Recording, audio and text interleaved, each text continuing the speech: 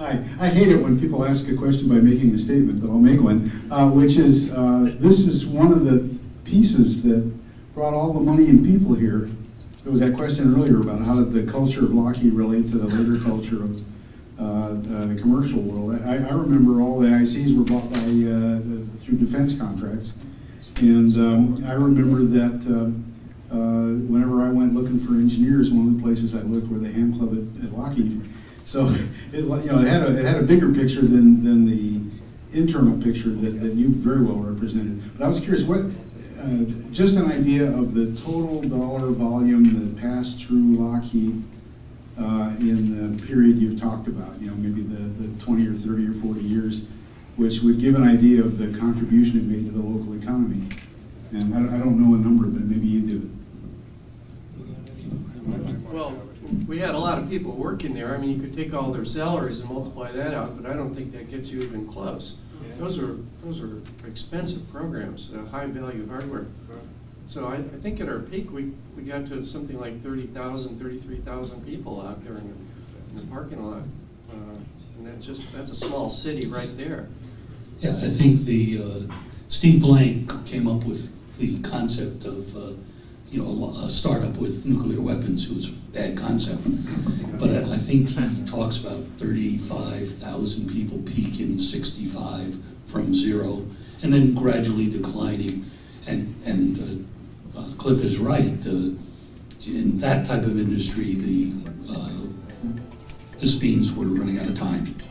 So the labor cost is a small fraction. So if you add in materials cost, it's hundreds of billions of dollars, an enormous amount. We have over $500 million, I know at least, coming out of here, and the Lockheed Missiles and Space Company was providing most of the profit for the entire corporation for a number of years during the 70s.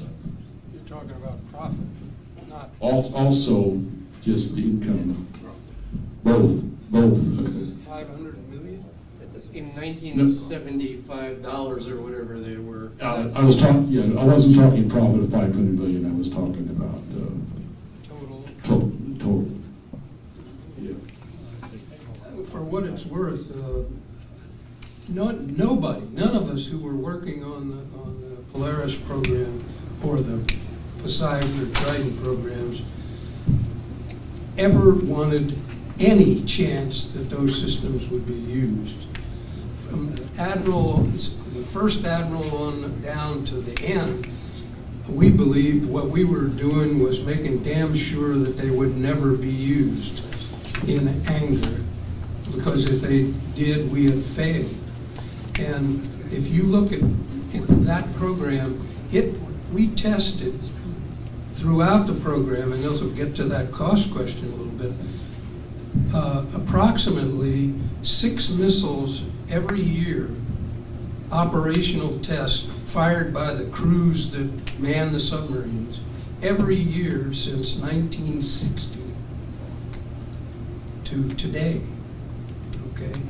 So each of the development programs in like 1970 dollars was probably between $2 and $3 billion over maybe a 5-year life span of development. Then you add to that the production, which typically went on for 10 years or more, and you get a sense for the actual numbers. But the FBM program is by far the most profitable program for the Lockheed Corporation in its history, and for the Lockheed Martin Corporation in their combined histories as legacy organizations before they merged.